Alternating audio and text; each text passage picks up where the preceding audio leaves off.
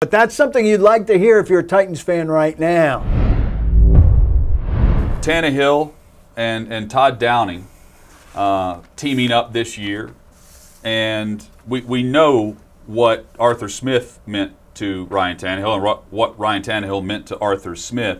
Pro Football Focus recently graded Ryan Tannehill number 3 on their list. In the season of lists, he was number 3 for the most efficient quarterback, according to PFF. And he was quoted in that on the Chris Collinsworth podcast, where he said, when Arthur got here, things just clicked. When he took over the play calling, not when he got here, when he took over the play calling, things just clicked. There's everything is set up for Todd Downing to inherit what he inherited and take it to another level. Now, that next level doesn't necessarily have to be yards per game, points per game, but it can be what they do in the postseason as an offense and how they dictate the pace and the style of play during games versus their opponent. But how quickly do you think we'll know whether or not that's meshing?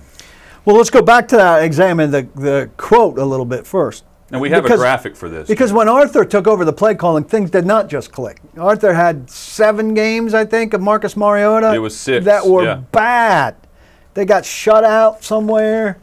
They had a second half in Jacksonville that was terrible. Yep. That I think that might have been the end of Mariota. But things did not click. Now, it was more Marcus than it was Arthur. But at the time, there was fan revolt calling for Arthur's head, wondering if Arthur Smith was qualified for the job. A lot of talk about Keith Carter in that period of time as well.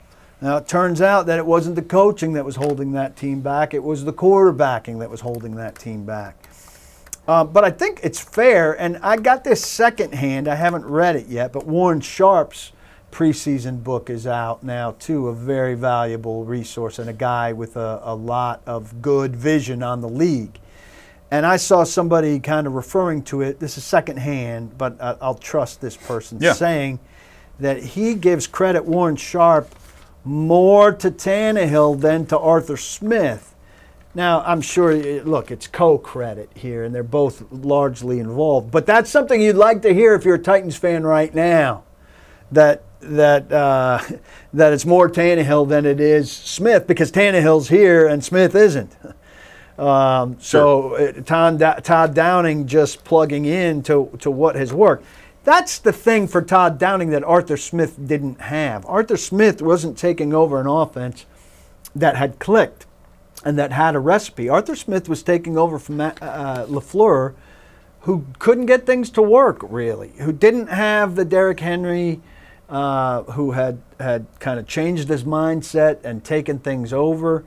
Look, you can say they misused him, but when they used him, he was not productive like he is now. Mm-hmm. They wanted more of a pass-catching back in Dion Lewis. Dion Lewis did not play to the level to warrant it. But I think it's fair to look back at those teams and say, that team that year, and say they didn't have an answer at running back to run the way they wanted to run. Therefore, they couldn't run the play action the way they wanted to run it with Mariota and all of that. Tannehill, when he finally got in the lineup, Arthur Smith had to create that offense. So his job was a lot harder and a lot more different than Todd Downing's, which I think is kind of where you're starting. Todd Downing is taking over a very successful, very high-scoring, very yard-productive offense with very established pieces in a completely different Derrick Henry than Arthur Smith had when he started, in a completely different quarterback situation. Not with a rookie A.J. Brown that you're hoping is good, but with an A.J. Brown who's an established top 10 receiver in the league. Now with Julio Jones layered on top of it, who's an upgrade over Corey Davis. The tight end situation is a little questionable, but offensive line is solid.